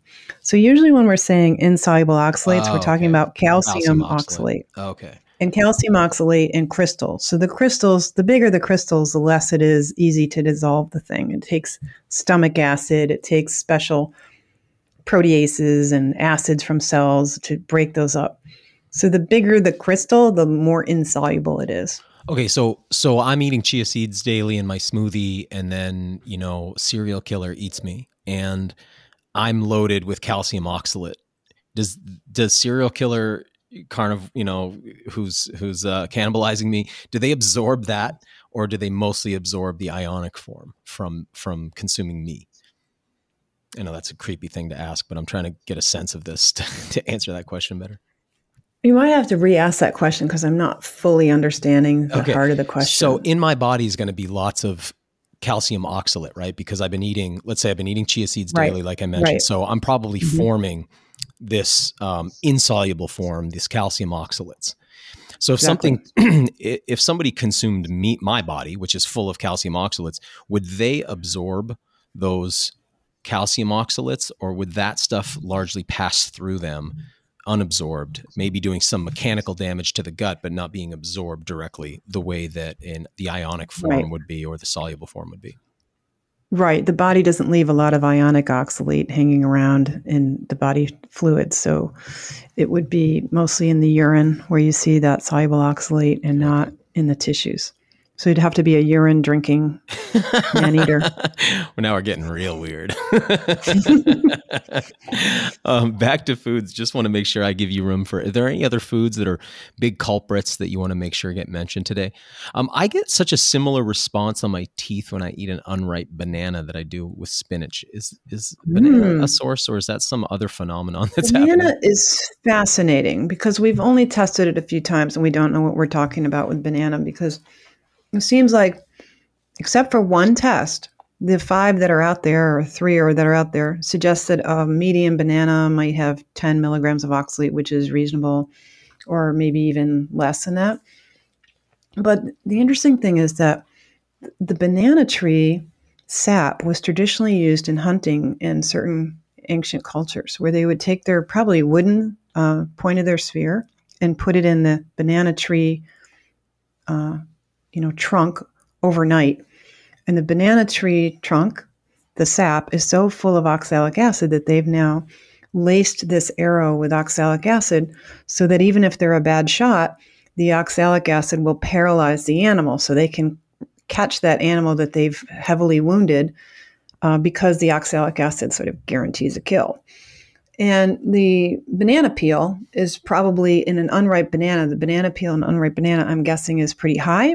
One group in Southeast Asia somewhere used banana peels from the marketplace to try to create another income for banana growers and dried the banana peels in order to use it to clean heavy metals out of water. So you could use the oxalic acid in the peel as a biosorbent that would chelate these heavy metals from toxic water. So clearly there's enough oxalic acid in a banana peel to chelate heavy metals in water. So there's something going on with bananas where we haven't studied them enough, but I have a feeling the riper it is, and make sure you don't eat the skin, it's okay. Okay, well, that's but I wouldn't eat tons of them because it may be some variability that we haven't caught because there's so limited testing. We need to test bananas from all over the world, different times of the year, different ripenesses, different handling practices to really get a sense for what's the variability and what might be the factors behind it. This is really hard to hear. So we don't know what we're talking about. All this information. I'm sorry. It's hard to hear. As I told you before we got on air, I came into this feeling a little defensive, and even I was talking to my wife this morning. I was like, "Man, this information makes me feel a little combative," but I really want to hear it, because there's nothing like for me, there's nothing like the ecstasy of finding out something that I've cherished to be true is not true. It's like something about that. Yeah, I love the revelation of because it opens up a whole nother world. So it's like, wow, this could really shift something for me. I'm going to need to sit with this and do my research and start to really examine the foods that I'm eating, because there's some of these major culprits are in my diet. And, for me personally, just to be vulnerable about it, one of the things that really caught my attention was your conversation about connective tissue. I got a bodywork background and pretty good understanding of how the myofascial system works. And I'm really prone to connective tissue injuries when I'm training. And sometimes I'm like, what is going on with me? I mean, I take great care of myself. I eat really good. Why do I keep injuring my connective tissue? And so I'm starting to wonder as we have this conversation, wait a second, is this self-inflicted through a auto, poisoning with oxalates? So I just want you to know. This is a great insight. Go ahead. Perfect insight, because this connective tissue instability is one of the early signs of the oxalate problem. And it can become very debilitating because we want to be active and be free to do whatever we want. And this can really get in the way of the life you want. So it's so exciting for people to be able to hear and see and recognize. It's wow. I mean, it means everything to me. Oh. Well, I have two other questions. One is, I'm going to ask them both and then we can pick them apart separately. But the first question is what is the daily threshold that you would recommend? Because oxalate consumption must vary, tremendously person to person, day to day, moment to moment. So what is a safe amount? And then is there a way for a person like myself who's in the food world and in the nutritional supplement business, is there a way for me to test foods reliably so that if I'm thinking of products that I have in the pipeline to launch over the years, how do I find out what their oxalate content is? Oh, this is music to my ears. I'm hoping one of the outcroppings of my work is that we start seeing oxalate as something that needs to be on labels and needs to be revealed to the consumer, because how would you know as a consumer? You have no information about it. So testing foods would be great. We'll have to talk offline about what are the possible ways to get tested, because it's pretty vague. A lot of people in academia are not interested in doing the testing because you can't build a tenure track career on it anymore. There's been some of it done. We've figured out how to do it. So that's all that matters anymore at this stage of the attitude in academia. And the man who was doing the testing for the Vulvar Pain Foundation retired about 1.5 years, 2 years ago. I think he still has access to labs, and some graduate students can be convinced to do testing for money. So there's ways to do it, and there's companies that do testing food and so on. But that's a whole area where we're under-resourced as a nutritional community for really knowing the oxalate that's in these foods and food products. What was your other question? The other question is, like, what is a daily value that you'd say is safe? Because it's not like you could avoid consuming unless you ate a completely carnivore diet, and it would be very difficult to avoid completely. So how much can we eat? And how do we even quantify it? Like, what value do we put on? Is it in grams? Is it milligrams? Like, how do we think about it? Yeah, it's a milligram scale for how much oxalate it's in milligrams. And for the last 50 or so years, only funding into oxalate research has been really for kidney stone research, because oxalate is the main ingredient in the kidney stone. And it's obvious that oxalate causes a lot of the modern kidney disease problems. So that research from that literature suggests that normal levels of intake, believe it or not, are 150 to 200, 250. So we can call it 200, but 150 might be more accurate. That's what is, quote, normal level of intake.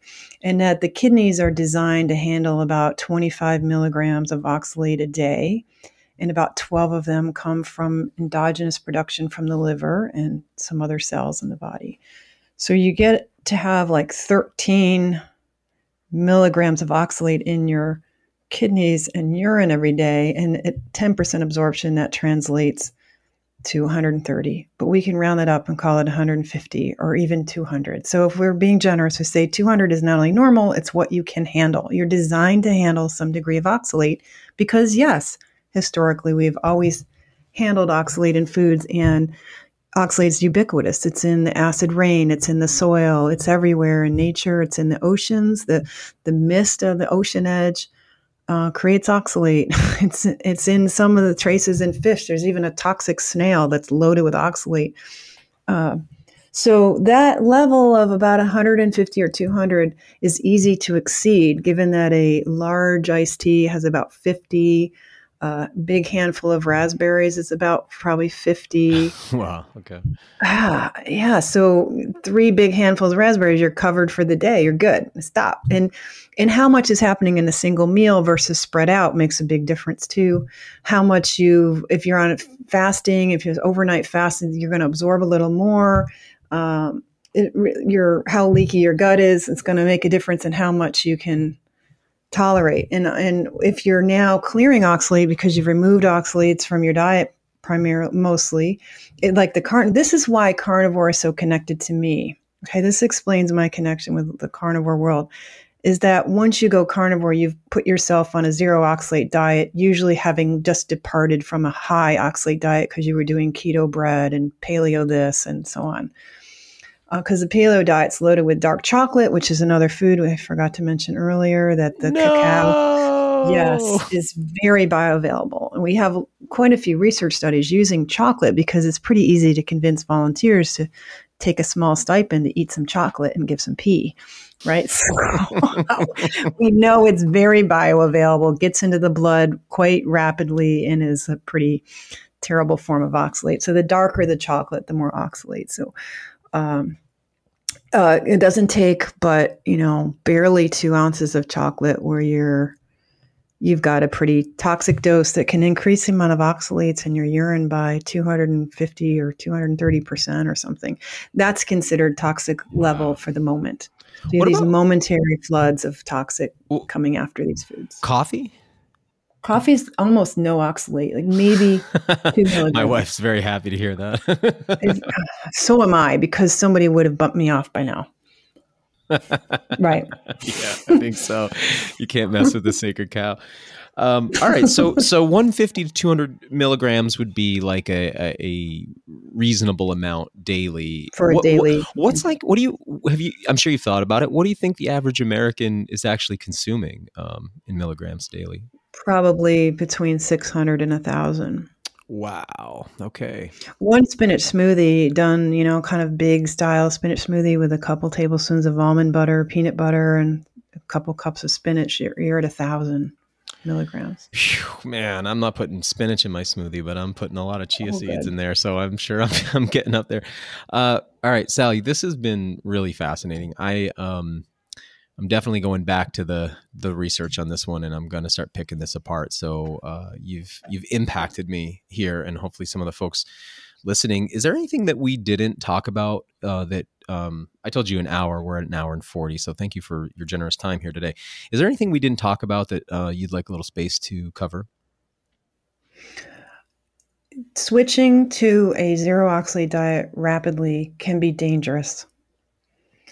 The body reads what's going on. And my simple take on it is it's like moving from raspberry season to winter too fast.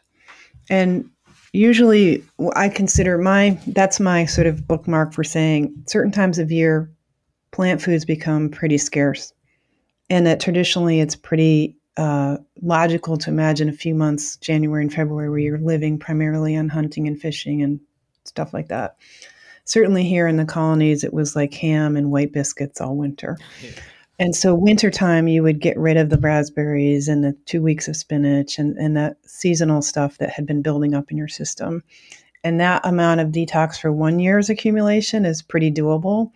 But doing a 20-year detox in one fell swoop can be pretty toxic. The body can sometimes just go, oh my gosh, I've been waiting for this. I've been waiting for winter for years. And it starts just sort of upchucking oxalate from tissues in a way that's dangerously toxic. You can end up in the emergency room with AFib, arrhythmias, hypertension, and feel like you're dying.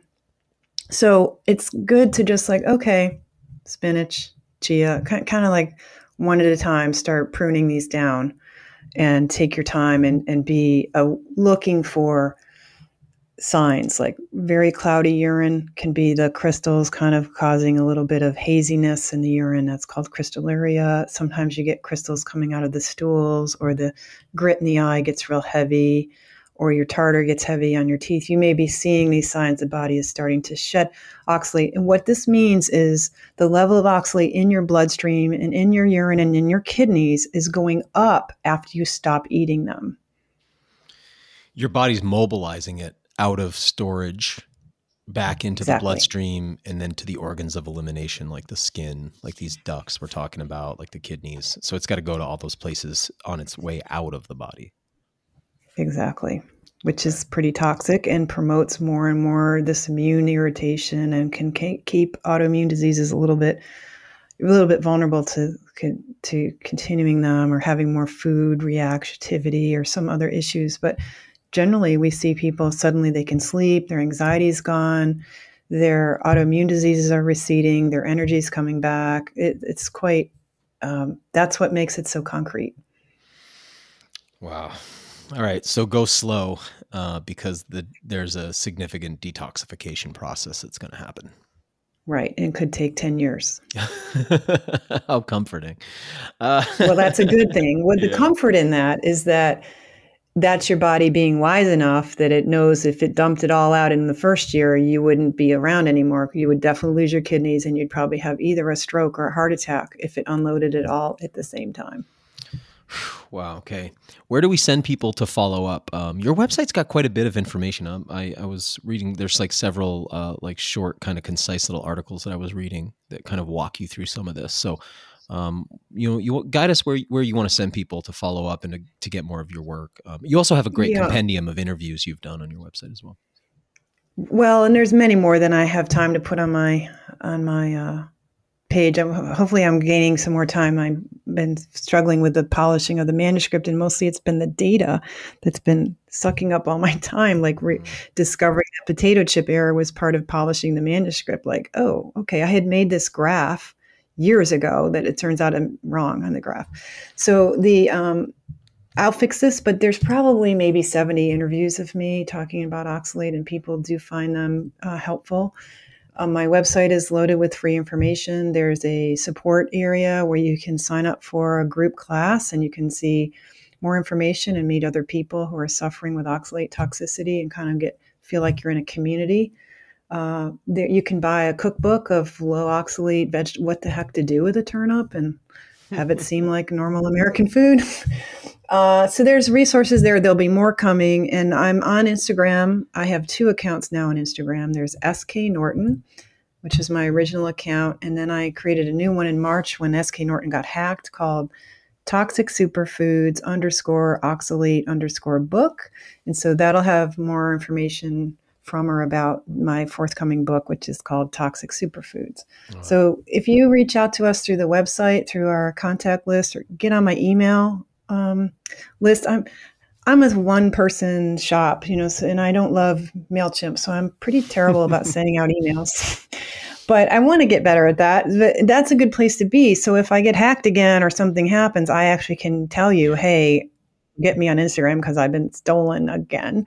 Hopefully that will never happen. But that experience made me realize, please, people, if you want to be in touch with what's coming up the pike with me, then get on my email list. Yeah.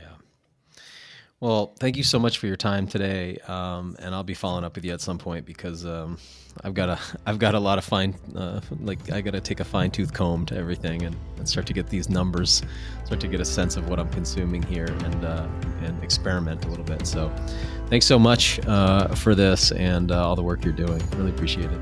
Thanks for listening to the WildFed podcast. Help us grow this show by subscribing and leaving us a rating and review. It ensures better rankings and more advertiser interest, which translates directly into better shows, more awesome guests, and a constant stream of fresh new content. Have a question you'd like answered on the show, or a hunting, fishing, or foraging trip you'd like to host us on? Email us at info@wild-fed.com. If you still haven't seen season 1 of the WildFed TV show, you can go to myoutdoortv.com, grab yourself a free trial subscription, and then check out all 10 episodes. Season 2 of WildFed premieres on Outdoor Channel in early 2022. And be sure to visit our website, wild-fed.com, to check out our store for WildFed hats, stickers, and more. WildFed. Food is all around you.